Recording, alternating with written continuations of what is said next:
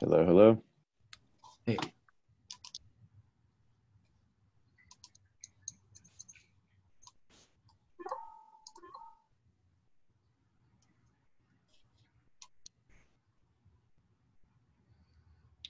while we're waiting for people to come, that bug, the one where there's that assert, Alyssa, on the message begin headers, I think it's a bug actually in HTTP parser. Um, yeah. Do you know off the top of your head whether before the beginning of a before the beginning of a response, so like before it says like HTTP 1.1, are you allowed to have CRLF in there? Because the code in HTTP parser in certain paths makes it seem like you can, but basically what's happening is that if there's a carriage return or line feed before the beginning of the response, it'll fire the on message begin callback multiple times. So there's so it's definitely a bug in the parser. I'm just not sure if like it should be allowed or not. I think Um, silo with them and see what they think. yeah, I mean, I think I'm just going to add a test and like, because there's three different cases where this happens, and in two of the other cases, it just ignores carriage return line feed. In this one case, because of the bug, every time you get a carriage return or line feed, instead of just skipping it, it'll fire the on message begin callback. So that's why it's all going haywire. But like based on the spec, it was unclear to me if that's even legal. But I guess I'll make a test and file an issue. I have never seen that. Oh, but there's all sorts of things that shouldn't happen that are Right. technically allowed. I actually don't think this one is. Yeah, I don't think it's allowed either, which is surprising because they have strict mode and not strict mode. So I'm not sure what's going on there. But it's only message to begin. It's not treating it as like, hey, you sent an invalid message and then just like, No, yeah, it's definitely a bug. So yeah, we can work around it and then just have them fix upstream. well, yeah, I mean it's a pretty simple fix. So I'll just do the fix. But yeah, we can see how that This goes. is the one where we get the health check response before we actually sent the request. Well, yeah, I mean, so there's the fuzz test failure that Harvey found. So I debugged that. I'm not sure if that's the same issue as the WebSocket one that was reported. I think it probably is, but I have to test it. But like because I'm guessing that the WebSocket thing for some reason is like sending either a carriage return or line feed before the actual response. That's my guess, but like I will go and debug it. All right. Let's see. So we have a couple things on the agenda. I guess is Greg on the call? Oh yeah. Yeah, I'm here. Okay, cool. So I don't know. I was thinking we could do the like just the quick items first, and then we could talk about the WebSocket stuff. Okay. I see. The first quick one is it came up during code review that historically in release notes we have not put bug fixes. I don't really have a strong opinion. I think some projects they'll break out they'll break out things into features and bug fixes, and then with the bug fixes they'll link to like the original issue. It would be a little more overhead for dealing with fixes. Do people have a preference on that? I don't really care. I think I'd be okay with kind of taking it on a case-by-case basis on the severity of the bug. Like if it's unlikely anyone has ever seen the bug, Yep. not bother. If it's a big thing, then definitely. Okay, If it's all right. in between, then just kind of. Sure.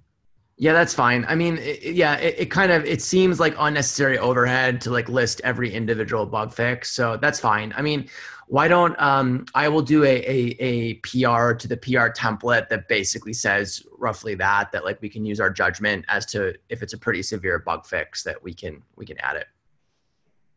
Anyone have any objections to that? All right, I'll do that. I guess Dave, do you want to give a quick network service extension update before we get into WebSockets? Sure. So I've continued to grind through the file descriptor, socket call replacement. I've just about got the PR ready to do an initial push. The place where I'm going to need some input and some help is, how do you want us to take the network service factory and hook that into the config stuff? That was kind of a little confusing to me about where to put that. And so I think we can just discuss that. Yeah, I would probably not worry about that right now. Like I would get rid of the FD first, like in all the different places. And like you don't even have to do that in one PR. Like if it makes you feel more comfortable, like you can keep the file descriptor like past where it is today, and then just start passing this abstraction object that also has the FD. And then like we can do incremental PRs where we like get rid of all the FD calls. And that might be the better way to do it than one giant PR. All right. Well, I pretty much have the giant PR done, which I think is certainly worth having as a roadmap, and then we can look at. So I'll push that the next day or so. Yep. And then we can roll out an implementation thing. So I mean, some of the other minor questions are, there are some socket calls in the OS syscalls class, singleton class, and does it have value to leave those around? I initially ripped them out, but then today I was thinking, well, maybe for testing purposes that's still a value, but for the most part. I think we had put them in mainly for testing, just so that we could override those calls. And I think essentially once we have a registerable object, we could just as easily swap out an object that does a fake syscall. Yeah, all right. That would fulfill the need in a more clean way, but it may take a couple steps before you get to that point again, because you have to be able to configure it and then have that test mocked out one. Yeah, and also if you need to be able to test the actual object that does the the actual syscalls, you may still want this. Right. Well, that was right. So that was really the thought I had last night when I was wending through some of my cleanup, was when we start to test this stuff, whether that still has value. It probably does. And I'm still. I mean, there are still a bunch of places, and I'll push something sooner rather than later at this point, because I think I've got enough volume to generate a good discussion. But there's still a lot of places, even with that, where they're just native, socket calls that exist around the code base that ideally we want to get rid of those, but we want to do that in a structured fashion. Yeah, I mean, this is a big project. It has a tremendous amount of value even outside of VPP, just because we're going to end up eventually porting the code to Windows. And I mean, it's like there's a whole bunch of different reasons why this ends up being super useful. So I think all of the work that you're doing is going to be great. It doesn't have to be, I guess what we're saying is it doesn't have to be done in like one giant drop. Like if it makes sense to do it incrementally, that's probably right. Well, I just kind of ran into the, pulling the thread, unraveling the sweater trick. And so I just kept going because it made sense to me to keep exploring that. Yeah, I mean, let's just look at the giant PR. Like I actually think for the most part, it's going to be fairly mechanical, or it should be. So let's just see it. And then if it looks like there's some obvious places where we could split it up, we can do that. Sounds like a plan. Great. Okay, WebSocket. Maybe either Alyssa or Greg, could you catch everyone up on the conversation, because it's kind of complicated. Sure. So essentially right now, for those of you not terribly familiar with WebSockets, essentially you send an HTTP header saying I'd like to upgrade to WebSockets, and then everything following that upgrade, there was a response header saying yes, your upgrade succeeded, or no. And then from then on, kind of what normally would have been HTTP payload is WebSocket data. So right now, the way it's implemented in Envoy for HTTP 1.1 is Envoy intercepts those headers, says, great, this is WebSocket, and then basically detaches the rest of the request processing to the TCP proxy session, saying, look, this is no longer HTTP. We're just going to proxy the WebSocket payload upstream and be done with. So there was a request saying, okay, that's all well and good, but we'd like it if the WebSocket request headers went through the normal HTTP filter chain, because the upgrade headers are headers. So that would be nice. Meanwhile, there's a second issue that about how to handle WebSocket for H2. And there's a spec in progress, theoretically should be ratified in the next week or so if it hasn't already, saying basically for HTTP2, where you can't take over the entire upstream connection, you would use connect to effectively tunnel this WebSocket data on one H2 stream, which makes a lot of sense. But the problem is, at that point, the H2 WebSocket, the headers and all the data would go through your headers and normal HTTP data calls. Meanwhile, the HTTP path, we're doing it with this weird kind of hybrid of handling the HTTP headers eventually, and then TCP proxy handoff for the data. Doing it differently seems like it's going to cause a lot of confusion in the long run, especially because if your upstream is doing HTTP or HTTP2, like halfway through you're deciding what weird thing you're doing. So we're just trying to resolve what we want to do and ideally unify these cases if we can find a way that makes sense. Yeah, I mean, my idea, which would be a bunch of work, is to actually make new filters, and then basically have parallel filter stack.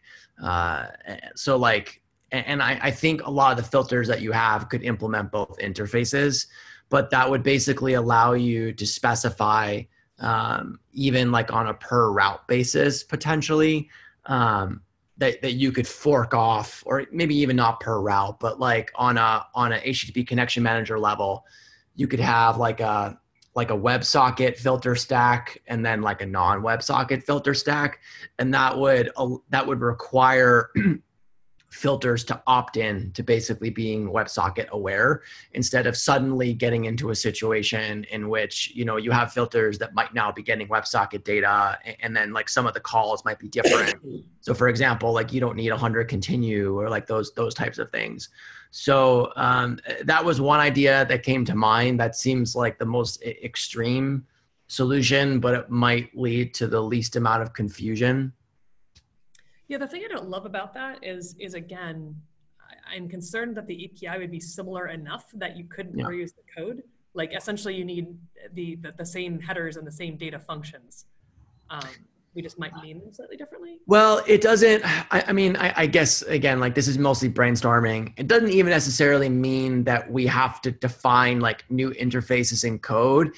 It would more just mean that you would have to, as a user, effectively opt in to say that like these are the filters that run if it's a WebSocket connection. Okay, so more from a config perspective. Because exactly. Right. So like it would be more of a config thing, where then so right now, if you look at the connection manager code, we end up instantiating the filter stack like right when the stream is created, but there's no technical reason that we have to do that. Like we could actually wait until we get headers complete, so we would know if it's a WebSocket upgrade request.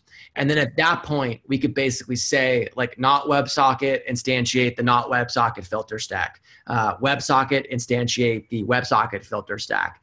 And like you could imagine that in the WebSocket case, you actually have like a WebSocket router or like something like that like knows how to do like all of this HTTP2 versus like TCP proxy stuff. So like instead of the TCP proxy being bolted into the HTTP connection manager, you would allow it to flow through. And then at the end of the WebSocket chain is like a WebSocket router. And again, like maybe that's mostly the same code as the current router. Like maybe it's the same code. I don't really know. But that could take care of is it HTTP 1.1, like maybe do the TCP proxy thing, like if not, do something else. That's kind of what comes to mind. Like I'm not sure how else you would do it without it being potentially super confusing if people are trying to support both non-WebSocket and WebSocket routes. Yeah, I think having the config filters different is totally reasonable. I don't understand what value the TCP proxy session would have in that case. The current handoff we have, because I thought no, right. So to bypass. No, right. So I'm actually suggesting to get rid of the way that we do it today, which is to bolt it directly into the connection manager. I'm suggesting that we basically kill that. Okay. And then, but we still need something at the end of the line, right? That basically knows what to do with that data. Right, because like you're not proxying like a full connection at that point. You might need to make like a dedicated upstream connection, and then kind of switch into TCP mode. Got it. So like I mean, again, I haven't thought about this enough, but it doesn't seem like you could just rip the code out of HTTP connection manager and like use the existing router. Like it wouldn't work.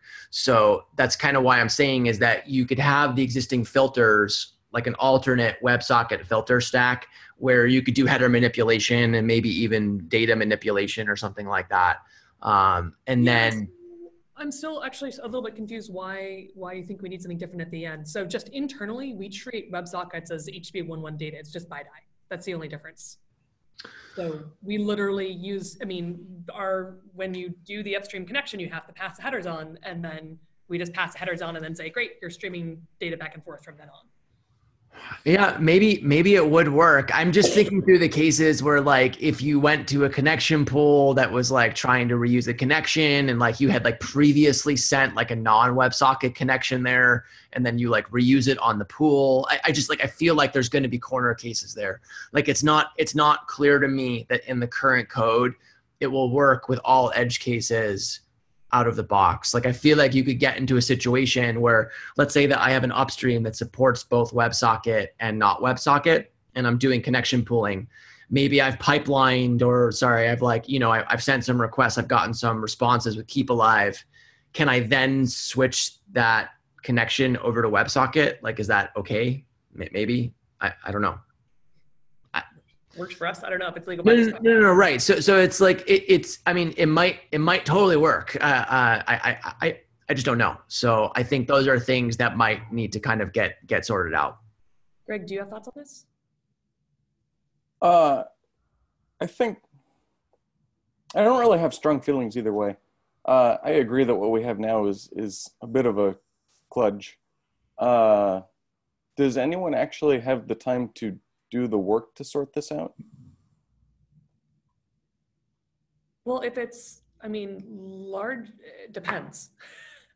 If it's just allow a separate filter config for WebSocket versus not and delay the filter creation, I could probably tackle that. I have sorting out WebSockets as one of my goals of this quarter.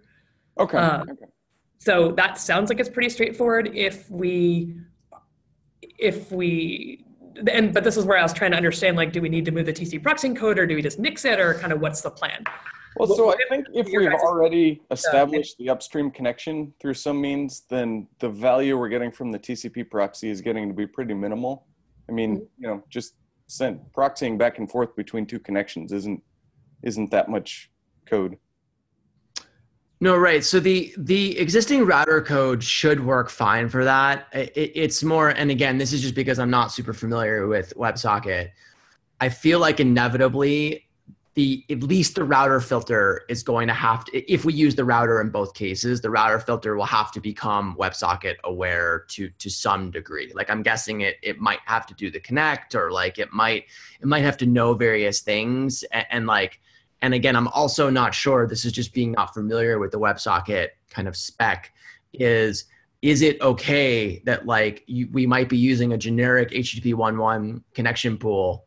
Like, could we have used those connections for non-WebSocket traffic, and then can we upgrade it to a WebSocket connection? Like, is that okay? I don't know. Yeah. So I mean, it's like if if it's okay, then I think it's easy. If it's not okay, I still don't think it's super hard, but it's just like there might be some other cases here where like we might just have to deal with it, basically. Okay, so I think I'm willing to take on having a separate configurable filter chain. We're using the HTTP filters because we think they're API compatible, and buyer beware, I'll comment that you shouldn't configure non-WebSocket compatible filters on the WebSocket. I mean, that should be pretty straightforward. Yeah, I mean, right. And then as people run into issues of like, hey, my upstream server doesn't support pipeline WebSocket, can y'all have an option to not do that? We can add it as needed. Right, and like it might be good just to kind of list out like what are the gotchas of the current situation, and like that would be one that comes to mind where like I could just see that not working. Like if I'll comment that one. I'll comment the fact that we have to do the upgrades and downgrades somewhere. Oh, the other thing I'm actually really uncomfortable with. This is the other one I wanted to bring up. And again, this may come under like, hey, you shouldn't use this filter for WebSocket. Is if we have to do the upgrade and the downgrade at the last possible point because we don't know if we're speaking HTTP 1.1 or H2 until we hit the router filter.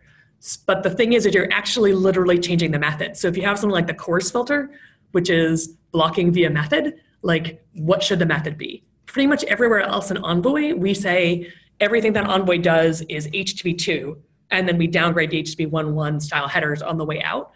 I feel like for WebSocket, it almost should be the other way, where we should treat everything as like a WebSocket upgrade all the way through. Like even on the H2 path, when we get it, say, hey, this is logically a get with an upgrade to WebSocket. Treat it as WebSocket all the way through, and then at the last moment, downgrade it to Connect. And I wanted to get people's thoughts on that because it's doing twice the work for one of the paths, but it ensures kind of consistency when you're going to the filter chain. Yeah, I mean, I don't have a strong opinion as to whether you like kind of make it 1.1 or like make it 2, but I definitely agree that what has made that code in Envoy so much simpler is that we kind of normalize all of that logic. Yeah, so I think normalize it.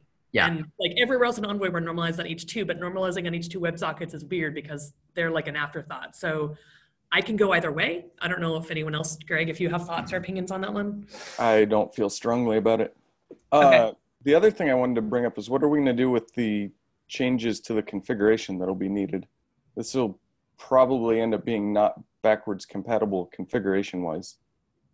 Yep, so we'll have to do the deprecation dance where we say the old style of doing things is deprecated and wait a cycle and then get rid of it. Okay, so are we going to leave the old implementation there essentially until the deprecation is finished? I think we'd have to. Yeah. Yeah, I don't know how you'd make the configuration compatible without that. The configuration is based pretty heavily on the implementation. No, I think we'll add the new WebSocket path and then deprecate.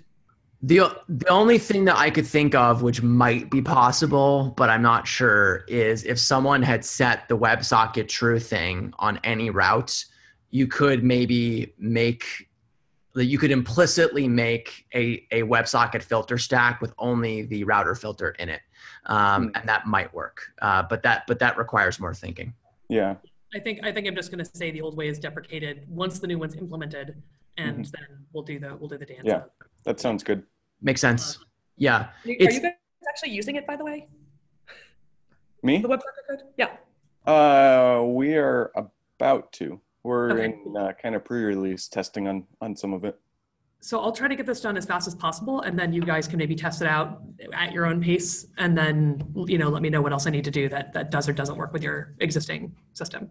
Does that sound fair? Well, this is going to be kind of weird for us because we have something that is it's remarkably similar to WebSockets, but it's not compliant with WebSockets, and so we're trying to shoehorn it in. Oh, you're already doing some sort of weird dance. Yeah. We made a network filter that modifies the request coming in to make it more WebSocket compliant, and yeah. Oh, also on doing this, I assume we should make it a general, like, hey, this is an upgrade path, not WebSocket specific, so that later on, if we want to do like Connect or whatever, we just say this is how we do it. Yeah. Yeah. Mm-hmm. I don't want to have it be like the WebSocket filter chain, and then we have to have a Connect filter chain. Maybe people want different ones. I don't want to support it yet. Yep. Mm-hmm. Okay. Cool.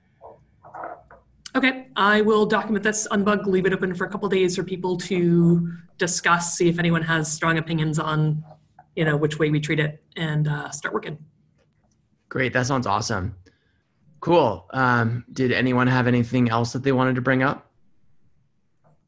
A question on issue management. Do we have some sort of a bot integration or else plans to have one for assigning an issue to you if you don't have right access to assign it yourself? You say, I would like this assigned to me, and one of the maintainers assigns it to you. It would be nice to have. I mean, there's an open issue on bots. If anyone wants to work on bots, that would be great. Would you run this as a use case, or would you prefer just like ping a maintainer and say, can you assign this issue? We would love to have the bot that let you auto assign. If you write it, we will approve it. Yeah. I mean, there's just search for bot in the existing issues, and there's a wish list of bots. And it's like, they've been doing a bunch of stuff with like Probot and a bunch of other stuff. So it's possible these things will exist. It would probably be better to even do it as part of the Probot, project in GitHub, and then everyone can get it. But that would be awesome. I think there's still the issue that you can call the Envoy organization, but I get the bot grips. That can actually assign to somebody who isn't in the Envoy organization. Oh yeah. No, I think maybe we would just converge on those folks who actually regularly would be assigned issues. It wouldn't be an issue, but. I mean, I don't actually think in GitHub you can assign to someone that is not in the org. So it's like people have to get added to the org, which I mean, to be honest, like I just add people to the org who have like shown interest, basically. Like it doesn't really matter. So that's fine. Cool. Anyone have anything else? Hey, Michael Payne here. I've been trying to compile Envoy on Arch 64 or ARM 64, and I did raise an issue, but just a super short update. It's still not working. So Bazel doesn't support Arch 64 properly. The rules go for Bazel doesn't support it either, and Lyft's Protoc Gen Validate won't compile on anything that's not Windows or Darwin, from what I can see. So. The struggle continues, so I'll keep you updated. Fight that Bazel fight.